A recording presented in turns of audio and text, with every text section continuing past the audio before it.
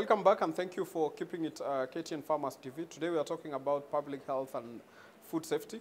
And before we took a break, Dr. was telling us some of the issues that really affect our food and why emaciated animals may not be a food risk at the end of the day.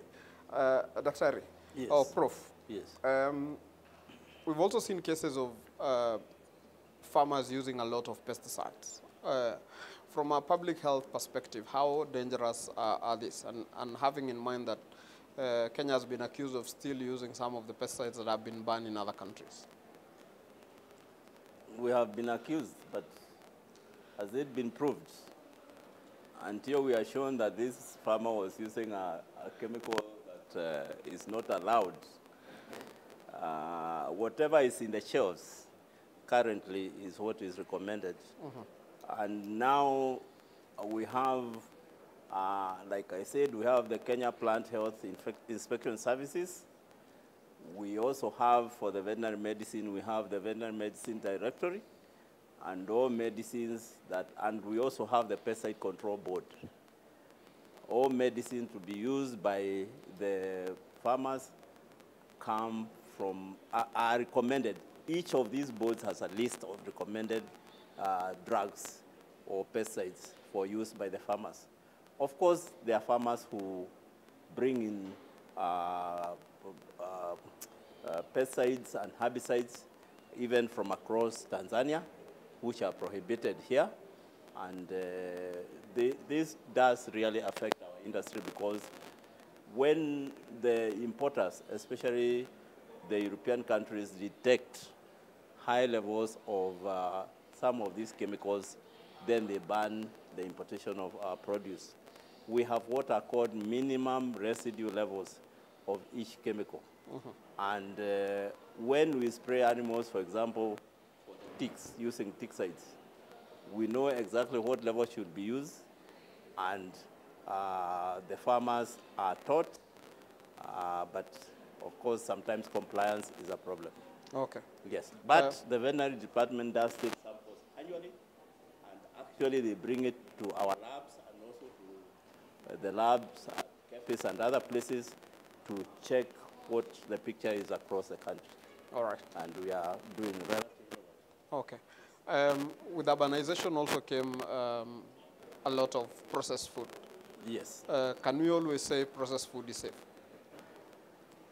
We cannot always say processed food is safe, because the safety of the food depends on the manufacturing practices of the plant from which they were obtained. Most of the manufacturers do not have quality control labs, and therefore whatever produce comes from there cannot be assured. We also have a problem in that the Kenya Bureau of Standards is not really facilitated to police the food being manufactured in all areas of the country. It would be very good if the Kenya Bureau of Standards disseminated their services to the counties, so that we have a standards bureau at the level of each county headquarters, where they can be taking samples regularly and monitoring the quality of the food. Okay. Milk has also been termed as one of the most contaminated products from the farm. Tell us a little bit about the milk value chain that will help us, or will help the farmers ensure that the milk that ends up in our tables or on our tables is safe. Milk from a healthy animal is normally safe and contains very little or no bacteria. But milk from an animal with a disease like brucellosis, Q fever, Rift Valley fever, tuberculosis, etc., will shed, the milk will have organisms as the milk comes from the udder of the animal. The other way that the milk can cause problem is contamination during processing and also during handling. Milk also becomes a problem when the farmers do what is called adulteration of milk. And adulteration of milk is either addition or subtraction of substances from milk for various reasons. For example, many farmers may want to prolong the shelf life of milk. So what do? They add antibiotics or even add formalin into the milk. Farmers would want to increase the volume of the milk, so they add water to the milk. Farmers may want to increase the butterfat content of their milk, so you add bluebird or ghee or any other of those produce. And these cause problems. The animal, if treated with an antibiotic, and the farmer does not observe the withdrawal period, and the withdrawal period is a period for which the milk must be retained before it can be released for human consumption. So if an animal is injected today, maybe for a particular antibiotic, we should wait for 5 days before we can take the milk. Many unscrupulous farmers will not observe this. Why is it a danger to take milk with antibiotics or any other food with antibiotics? For example, sometimes we use, in chicken, we add antibiotics or even coccidiostats to prevent disease in the chicken. You subject the individual who is taking the milk with antibiotics to a low standard or low dose of antibiotics, which lead eventually to resistance. And once an organism develops resistance to a particular antibiotic, if a person gets sick and is treated with that antibiotic, he cannot be healed. And microbial resistance is now a major problem in the world. It is leading to the development of superbugs for which there is no treatment. And the veterinarian is one of the major culprits because we sell drugs to the farmers. If you go to a Maasai household or a household in Nyeri, you'll find a farmer opening a cupboard for you where he has all the antibiotics that can be used in the treatment of livestock. Okay. So what do farmers need to know? Or do processors also have a way of telling that, or do they have a system where it can tell them this milk is adulterated? Kaitani, when the milk is taken to the creamery or dairy like the KCC, as it is received, we conduct what are called platform tests. And platform tests is where we carry out tests using our organs. We refer to them as organoleptic tests. You test the smell of the milk.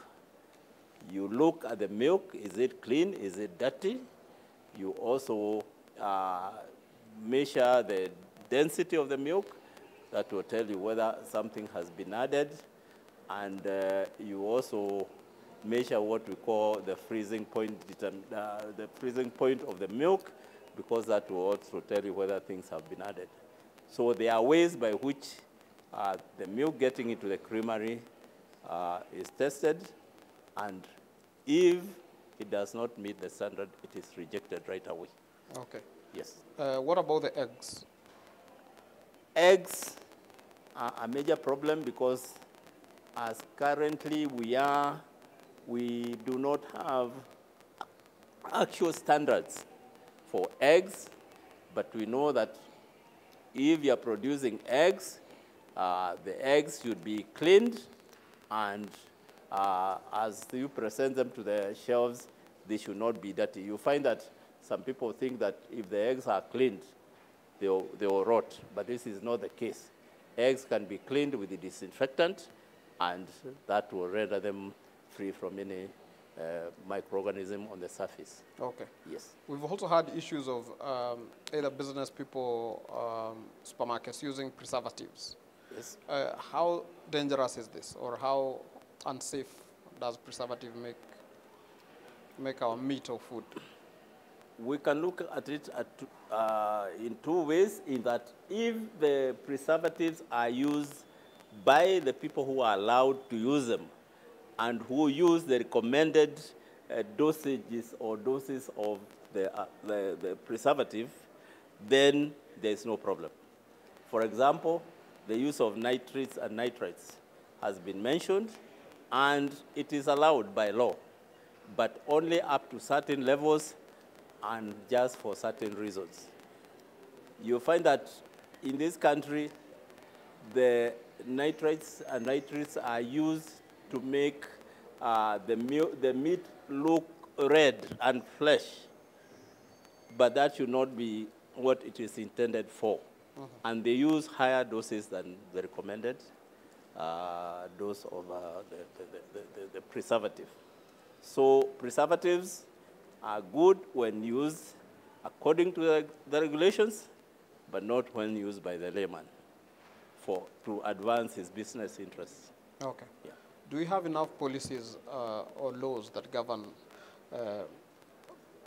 I would say, public without health? fear of contradiction, is that we have laws and regulations. Of course, they are not enough. But the major issue is implementation and enforcement of those policies. We are continuing to make new laws. For example, currently now in Parliament is the new Livestock Bill 2021, which purports to license even bees, such that if I own one hive, I'm supposed to register it with the county government authorities. Farmers are up in arms. Beekeepers are up in arms because they are asking, this government that wants to license my bees, were they ever involved in helping me to keep the bees? The bees came to the hive on their own volition. And there are other issues where we are even being told that you cannot get milk from your neighbor. Yes? The neighbor should sell to a registered person who delivers to the creamery, and there should be no farm gate sale of milk. It is very controversial. European countries have gotten there, but for us, it will take time. Okay. Yes. So how important is traceability when it comes to food safety? Traceability is very important when it comes to food safety,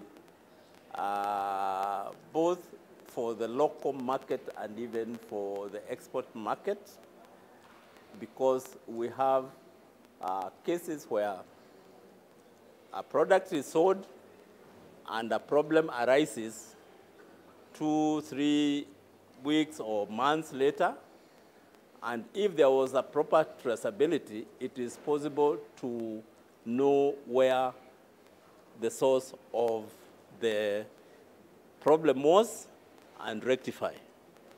If you cannot trace back, then you are not likely to rectify the problem. For example, in the meat industry, the whole value chain of the documents that we are talking about, that is traceability. And even the meat that you find in a butchery, that Aurora mark has a number, which is called the establishment number. So each slaughterhouse has its own established number. No two slaughterhouses have the same establishment number.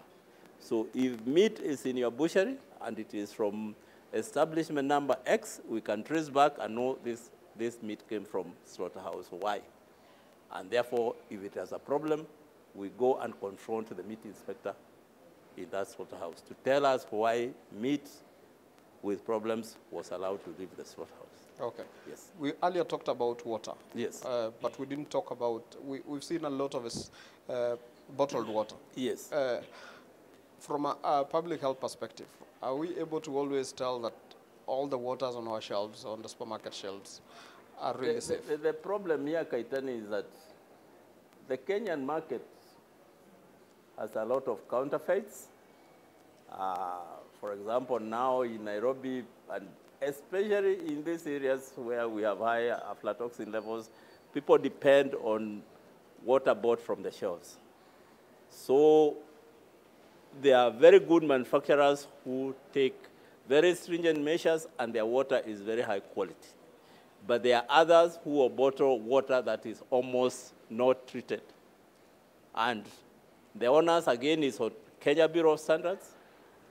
Make sure that periodically they go to the shelves, collect water samples, and do the tests and deny those that do not meet the standards licenses to sell their water.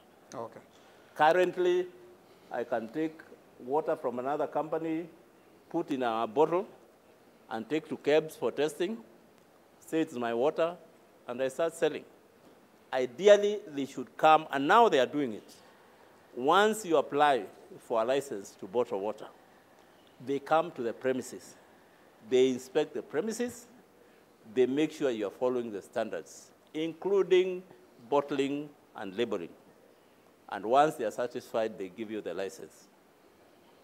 Unfortunately, we have in this country very good counterfeiters who will produce anything and sell. But measures we have for water quality assessment, and the Bureau of Standards is doing a gallant job. Okay. Yes. So if I want to learn all these things on my own, where do I get all this information? There are so many schools of public health. The Ministry of Health has at the medical training institutes throughout the country, departments of public health. At the University of Nairobi, we have the Faculty of Veterinary Medicine, where we train veterinarians, and part of what they learn is public health. The animal health institutes, what are commonly referred to as AHITIs. We have an AHITI in Kabete, we have an AHITI in Domba, we have an AHITI in Nyahururu. We have institutes like Bukura, Institute of Agriculture. There are quite a number of places where you can learn.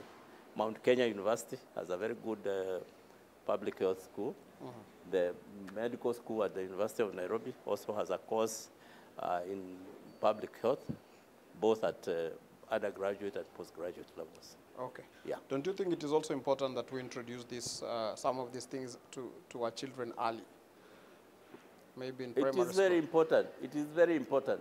I don't know. When we were in primary school, we were introduced to a subject called health science. And these were some of the things we were learning. Yes, there was a subject called health science. And if I'm not wrong, it's still there. Okay. Yes. As we wind up, what do you think is the future of public health, especially in Kenya? Or in The region? future of public health, Kaitani, is bright. What I would urge the general public to do is not to depend always on government to protect you. You should also know that the onus is on you to protect yourself. If you are a farmer, make sure that whatever you are producing is good, because you are selling it to another individual for consumption. If it is a milk, feed the cow well. Milk the cow in the prescribed manner. Store the milk in the way you have been taught, and sell clean milk to your neighbor or to the creameries. Yes? Don't delight in that you put water into the milk that you sold to. There is no pride in that. Okay. Yes. Thank you very much, Professor Peter Kathure, for sparing some time to come and educate us a little bit about the importance of public health and food safety. That is all the time we had today. For our viewers back at home, until next time, goodbye. Thank you.